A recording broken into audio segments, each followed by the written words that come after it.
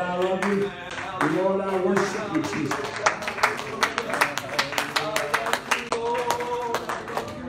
Oh, thank you, Jesus. Thank you, Lord. Yes, mighty God, we love you, Lord. Thank you, Lord. Oh, why don't you just lift your hands to the Lord. Thank you, mighty God. Come on and talk to the Lord for a moment.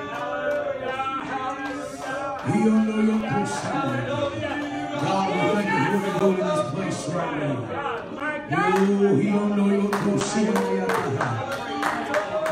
Oh, thank you, Jesus. In the name of Jesus. Oh, we love you, Lord. We love you, Lord. We bind every spirit of darkness right now. Oh, thank you, Jesus. Thank you, Jesus. Oh, we love you, King. We love you, King. Man, oh man, I tell you what. I'm ready to see what God's going to do. Amen. Amen. Turn your Bibles with me, if you don't mind, to Acts chapter 12. And we're going to be starting at verse 1. Amen. Acts chapter 12, and we're going to be starting at verse 1. I'll give you a moment to get there. Thank you, Jesus. I tell you what, I'm just ready to see a move of the Holy Ghost. Amen. I'm ready to see a move of the Holy Ghost, and I'm ready to be a part of and hear what God has to say tonight. Amen. And I'm telling you, I need a word from the Lord. And I don't just come to church to take up space, but when I come, I'm ready. Amen. And I know this church is too. And I just cannot wait to see what the Lord's going to do tonight and the word he has for his people. Amen. If you would, start with me at verse 1. Now about that time Herod the king stretched forth his hands to vex certain of the church. And he killed James, the brother of John, with the sword. And because he saw it pleased the Jews, he proceeded further to take Peter also. Then were the days of unleavened bread. And when he had apprehended him, he put him in a prison and delivered him to 4 quaternions. Thank you, brother. I didn't know what it was. I didn't think none of y'all either. So. Of soldiers to keep him, intending after Easter to bring him forth to the people. Amen. Why don't you lay your Bibles beside you right now? And just lift up your hands and talk to the Lord for a moment. Really talk to the Lord right now. Lord, we love you right now. We thank you for what you're doing in this place. God, whatever it is you want to be said, whatever it is you want to happen in this service, God, let it be done. We bind every enemy. We bind every hindrance right now. We speak against every spirit of darkness that would try to come in this place. In the name of Jesus, why don't you give the Lord a great big hand clap of praise and let him know how much you love him right now. Oh, he Jesus, my name. Yes, God. Amen. You may be seated. Thank you, Lord. Want to give double honor, of course, to your great pastor and pastor's wife. We love them so much. And I'll tell you real quick now, if y'all pull anything like that with me, with that bear, I probably won't be back. I can promise you one thing, I would have outran everybody. You may not have believed it, but I promise you, I would have outran you. And I probably would have stuck my leg out some and tripped some people over on the way. I just make sure I get out of there. Amen. I'll tell you what was so funny. My dad used to always say, whenever you see a bear, play dead. It'll be good practice for when you actually are. Yeah.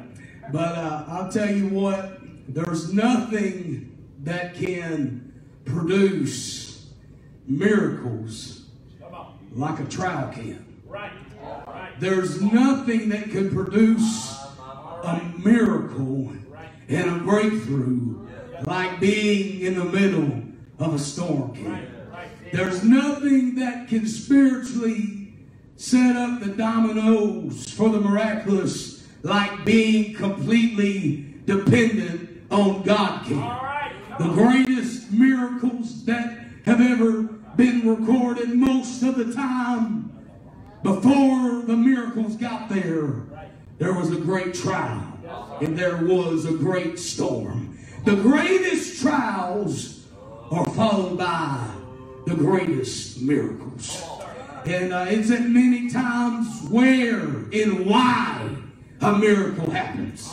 And some trials occur specifically for you and to you, but others, so many times, if we are going through something, if we're going through a trial that occurs, then we automatically assume that it's something that has only happened to us.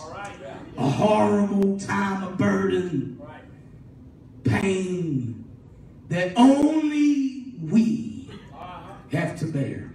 And only we have to go through. That we're isolated and we're alone in the storm.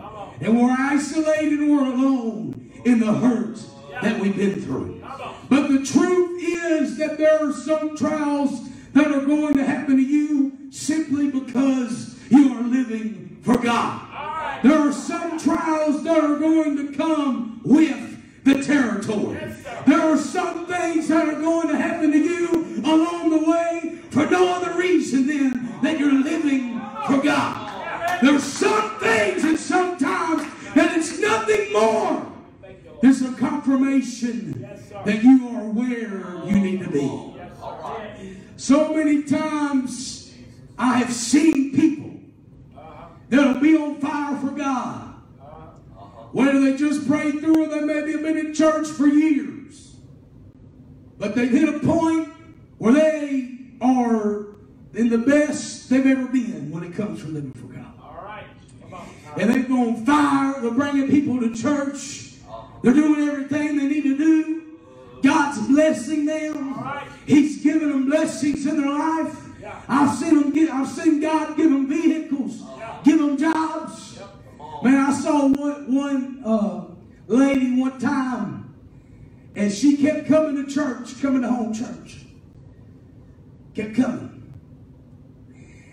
And every service, at the end of the service, she'd pray. She'd say, I need y'all to pray that God will give me a job. So she said, God will give me a job. And I'm telling you what, about the third time we prayed, man, she got a job. Don't know where she went. She got a job, she was gone. I guess she got a job on Sunday. I don't know what happened to her. But she got the job and she was gone. But there are so many times where somebody will be doing great. They'll be on top.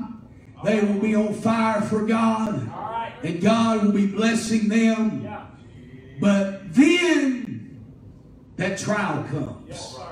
Then those lies start to come in. And the minute they get to a situation where they have to be completely dependent, where they themselves have no power in the situation they're in, and they have to become completely dependent on God, they start to kind of shut down. They start to kind of back up. And they don't realize that sometimes we're in a situation. Sometimes you're going to find yourself in a place that you're in simply so God can show you how great He is. Whether it's for you or it's for your church. Whatever the trial may be, the answer is always going to be found in living for God. The answer's always going to be found in being faithful to the house of God. The last thing you need to do whenever you're going through something and you're going through a trial and it seems like you may may be all by yourself, the last thing you need to do is to make sure you're all by yourself. The last thing you need to do is isolate yourself from the will of God. But if you're in a storm and you're going through a trial, then that's just even more reason to make sure you live for God. That's just even more reason to make sure that you are in the will of God. Amen. Clap your hands to the Lord in here. How many of you know that God is the only one that can answer your prayers? God is the only one that can bring you out of the spot you're in. Nothing else is going to be able to help you tonight. Nothing else is going to be able to bring you through what you're going through other than God, other than the will of God. The answer's not going to be found in anything else than on your knees at an altar, than worshiping God. That's the only thing that's going to help you. Come on and talk to the Lord in here.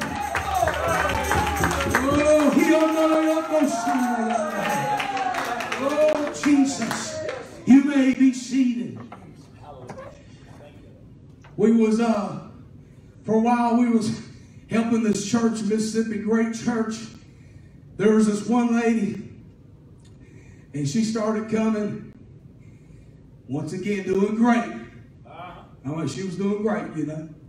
Prayed through. God gave her a job. God was helping her. And then one day, it was early in the morning, and me and Sister Tolbird, we'd always get up about 7:30, head to the church. Every Saturday morning, we'd have outreach.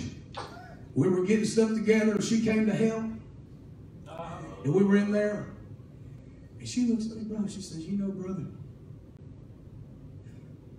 I think God don't like me. So, well, sis, man, why you say that? She said, I know he don't like me. I said, okay.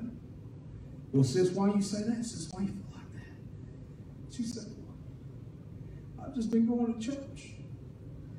And I'm so behind on my bills. She said, you know what my light bills do? And I said, well, sis, if that's the case, God really don't like me. I said, if that's how we're going to judge about if God likes us or not, I don't think God likes me that much. And sis, I got more problems than light people. But she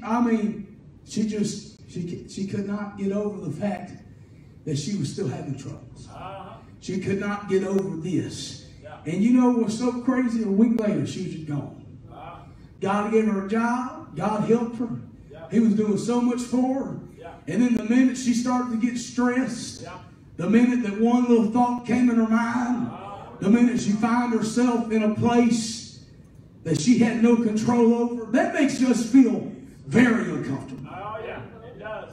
Whenever we're in a spot where we have no control. That makes a human in their self, in the flesh, it makes a human lose their mind if they cannot have control over the situation they're in. That is when God comes in. In verse 1, we see that it's very clear that King Herod had his heart fixed on vexing the church, which literally means just to hurt and to overwhelm. He had his mind set on doing anything. He was ready to do whatever he could to hurt the church.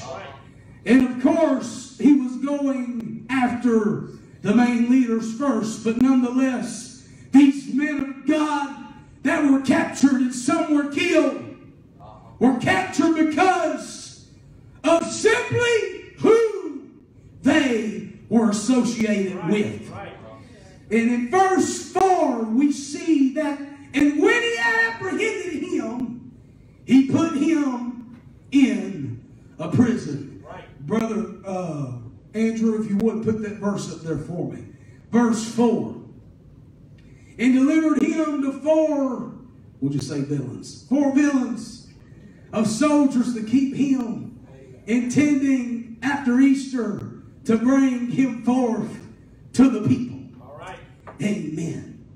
Peter was taken captive for nothing more than living for God. All right. Yeah. If you look at his life, he was strictly in a place where he was by himself. Right. Shut up in a cell. Yeah. In one of the worst places he'd ever been. Yes, sir. Because he was living for God. Amen. He was could you imagine being thrown in the cell and left by himself? The only people that were there with him, there was guards on each side. Right. There was nobody there to help him in that cell. There was no friends. There was no family. He had no power. He was chained up.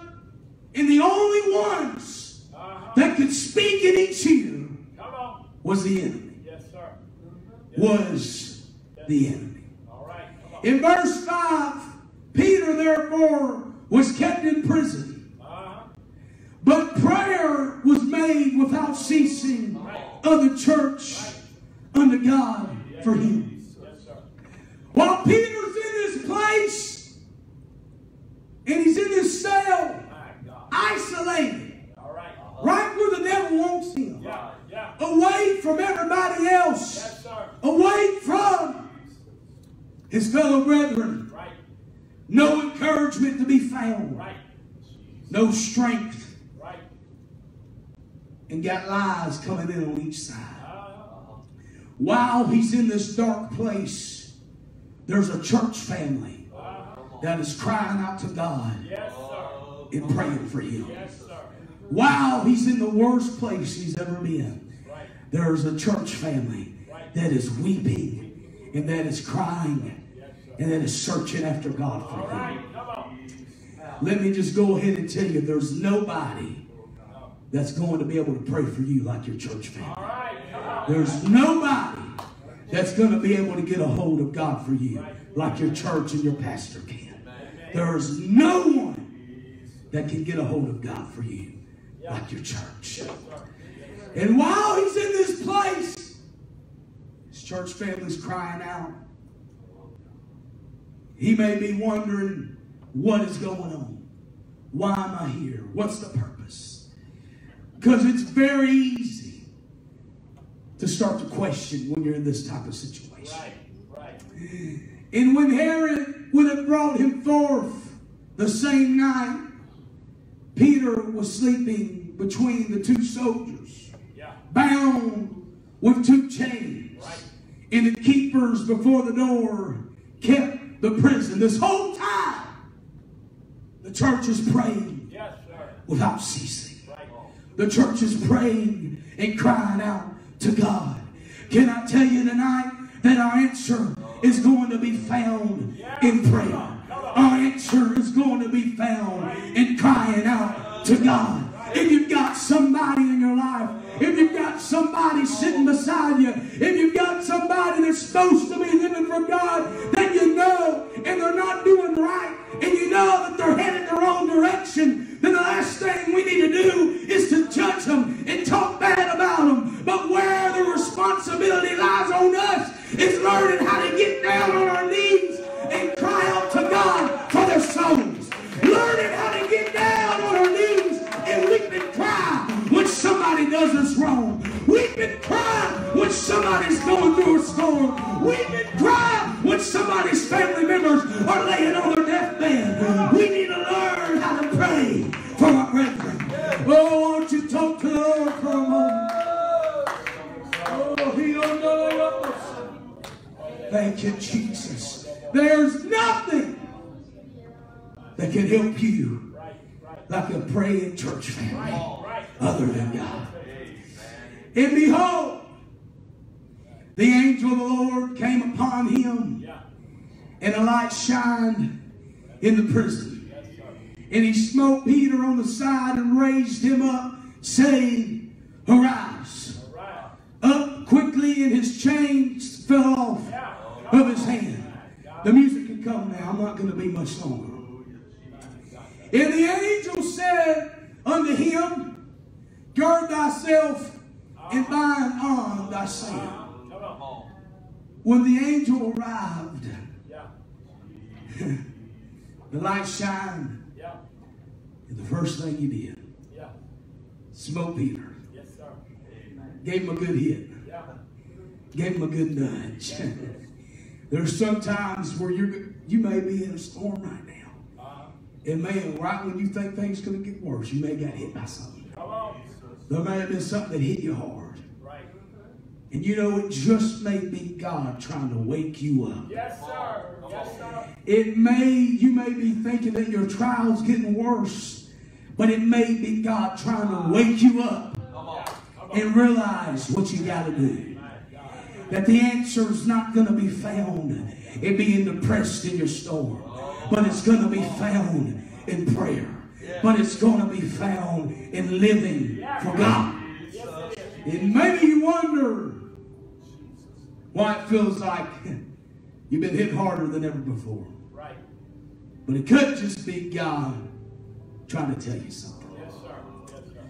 In verse 9, and he went out and followed him, and wist not that it was true which was done by the angel, but thought he saw a vision. Yeah.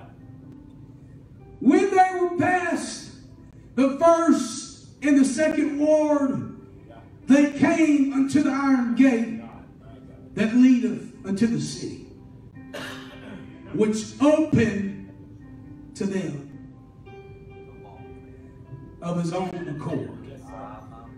And they went out and passed through one street, and forthwith the angel departed from him. Now, this is where it gets interesting. Up until this point, the Lord has ordained this angel to take the chains off, to get them out of the cell, get them away from the guards. He's done all these things for him. So far, he's got them past all the wards, all the cell blocks, and he's let them out of the prison. And he walks out to this gate. And the Bible says that the gate opened on his own accord. Oh, Jesus. I'm telling you, there's some people in here right now, and God's took the chains off of you. God has made sure that you've gotten everything you need to get out of the trial you're in. God has made sure you've gotten everything that you need to get out of the prison you're sitting in. And he's led you out to the main thing. That angel walked Peter out there. And I'm sure Peter expected them gates to swing wide. But Peter had to walk up to that gate and open it himself. There's some steps that God is not going to take from you. There are some things that God is not going to do for you. God is going to do everything that he needs to do. But there comes a moment where we've got to decide, do we really want out of the trial we're in? Do we really want out of what we've been going through? Have you got comfortable in them chains? Did you get used to where you were? You may be wondering, God, when is God going to bring me out of this? And you don't even realize that you've been standing at the gate this whole time. And you've been waiting on God to open it. And he's saying it's on you. I've done everything I can do. All right, come on. Now, you've got to show me. Yes. Do you really want out of this? Yes, oh, Jesus. I'm telling you, probably about 3 years ago,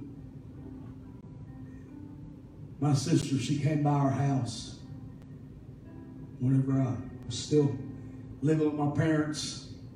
She came by our house, and it's probably about 2:30 in the morning. She just came in. And you got to know my mama, she's a night owl. She is. You just don't know what time she'll be up. She'll be up all hours of the night praying. She was up about 2:30, and hey, I was up too. Yeah, she came knocking. Came on in, and I heard her in there talk with my mama. And I went in there to see her. And about that time, that back door to Mom and Dad's bedroom swung open. And Daddy was standing there. And he came walking out of there, half asleep. Woo!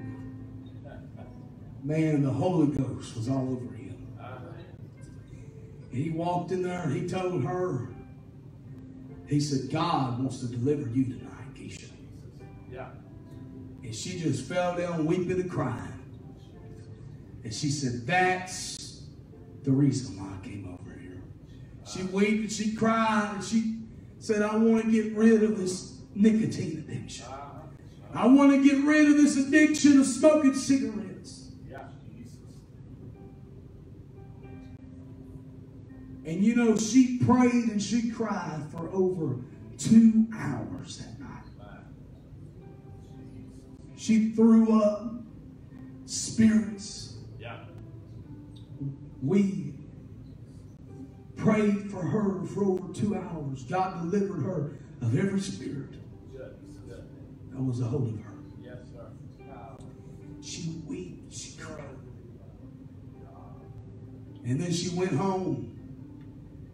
And all week, she was on cloud nine. But you know, Daddy told her that night while she was going out to the car, he said, Keisha, listen to me. He said, God has delivered you. He's done everything he can to make sure that you live for him now. He said, but if you pick up those cigarettes again, then those demons are going to come back 7 times worse. All right. That's right. About a week later, I pulled up. She was outside smoking cigarettes. Outside, picked up them spirits again. All right. And I'm telling you, if I've ever seen somebody get delivered, I saw somebody get delivered that night. Yes, sir. Yes, sir. And when she prayed through and God delivered her, she had a glow on her face that I've never seen on somebody before. It was like an angel was shining down on her. Yeah. Broke my heart. Hurt me so bad. Hurt Mom and Dad. Wonder what could happen. Yes. In just a week. From that mindset of I want to be delivered and I need God to bring me through this. Yes, sir. Come on. You know, in that 1 week that God gave her a vehicle, and that God, there was, when she lived in Lake Charles, there was a plant that had exploded. And they ended up getting, in that week, a check that came back to them for almost $20,000 for being in the area of that explosion. She picked up them cigarettes. Yeah. And I finally realized what it comes down to. The question tonight isn't, is God going to bring you out of this? The question tonight isn't, is God going to help you? But the question is, when God brings you to a decision you've got to make, where you're looking at the gate, of are you going to stay in this? Or are you going to do everything that you can to turn that knob and open that gate? Are you going to do everything in your power, just like God has done, to make sure your family's saved? Are you going to do everything you can do to make sure that you get out of this? Why don't we all stand in here right now? Oh, thank you, Jesus. Oh, mighty God. Thank you, Lord. Oh, Jesus. Oh, I'm telling you, there's somebody in here right now, and you're at the gate, and you've been wondering when God's going to do it. God's already done it. And you're wondering when God's already brought you through. And you're wondering when God has already anointed you. But you've been sitting. See, when you got out, when God brought Peter out of that prison, he didn't feel the chains no more. He didn't feel bondage anymore. He didn't feel the enemy on each side. But he was still in the prison. He was still on enemy territory. If we're not careful, then when God does what he's supposed to do for us, what he wants to do, when God does everything he can, if we're not careful, then we will settle on just living behind the gates. But God has not done all of this just for us to do nothing. God has done everything he can to get us to the point where we can open up that gate and walk out. Oh, Jesus. I don't want to make the mistake of staying in the prison. You may feel right now that you're doing better because God's done everything. But have you done everything that you can do? Have you done everything you can to get a hold of God? Have you done everything in your power to see that your family's saved? Have you done everything that you can do to get out of where you are? Oh, Jesus. These altars are open. If you just want to come up here and talk to the Lord, or if you want to pray, if you know what you ought to do everything in your power tonight to make sure you get out of where you are. To make sure that if you're in a store, or you're in a place that you were only meant to be temporarily. Oh, God. There's some trials that people will stay in for years that they were only meant to be in for a month or two. And they don't even realize it. But for years, they've been standing in front of the gate. And they've been able to walk out anytime they wanted to.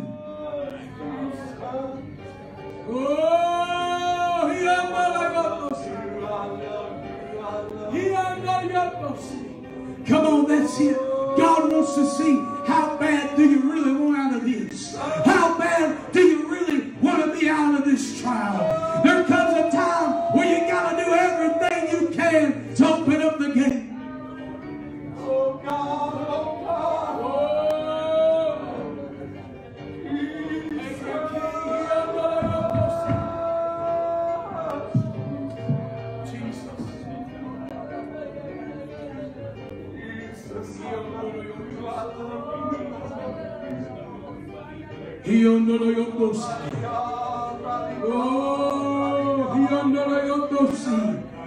Yes.